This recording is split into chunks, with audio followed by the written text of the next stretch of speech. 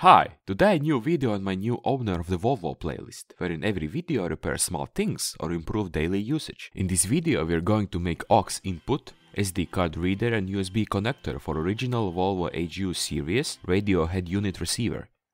This car is from 2006 and things like AUX input, Bluetooth or USB are missing. Because FM transmitters that you have to connect to car's cigarette lighter socket have terrible sound quality. We have to use CD changer input entry that is closer to audio CD quality. Most important thing is that for doing this do-it-yourself improvement, you'll have to buy Car MP3 interface block that of course is meant for a specific Volvo HU series. Block costs around $35. There are also variants with Bluetooth. Basically a lot of variants and a lot of prices. Anyway, making for my Volvo AUX SD and USB inputs in a car repair shop would cost 4 times more. In the box for $35 we can find the manual, how to format SD USB memories, how to create maps and other useful stuff. Of course we can't forget about doxing Car MP3 USB SD interface for Volvo HU head units. We will have to connect this box in a place of Volvo head unit external CD changer. Also we can find a cheap quality 3.5mm AUX cable. So let's begin, shall we? This is the first time I'm doing this actually. Car is S60, year 2006. 2.4 D5, just so you know for which car I'm doing this. If you have a different car, then search on YouTube how to get to the back of the car stereo.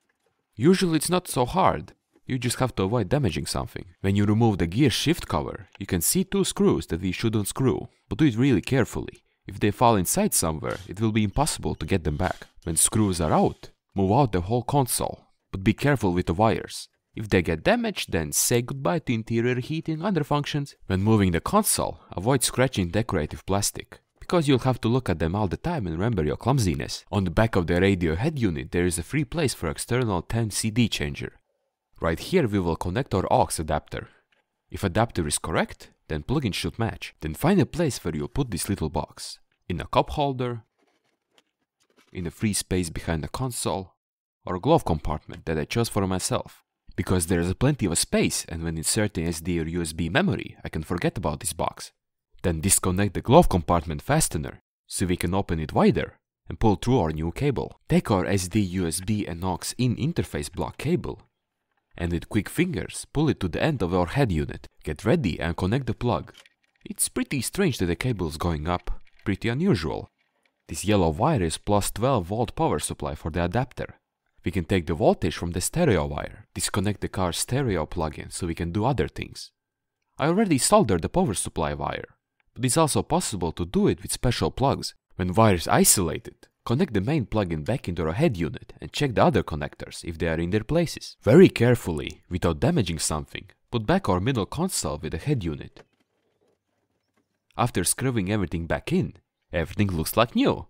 Well, at least for a used 2006 car. When everything is in its place, all we have to do now is test it out. And it's alive! Nice!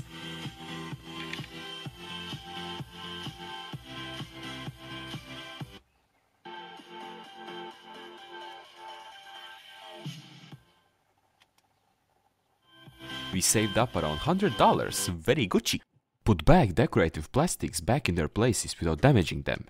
Clean our dirty fingerprints and done! I also added some photos for the manual on how to correctly prepare SD USB memories for this external audio box. As always, big thanks for watching. Don't forget to leave a like for my creativity and safely click the subscribe so we can meet in another DIY video. And ciao!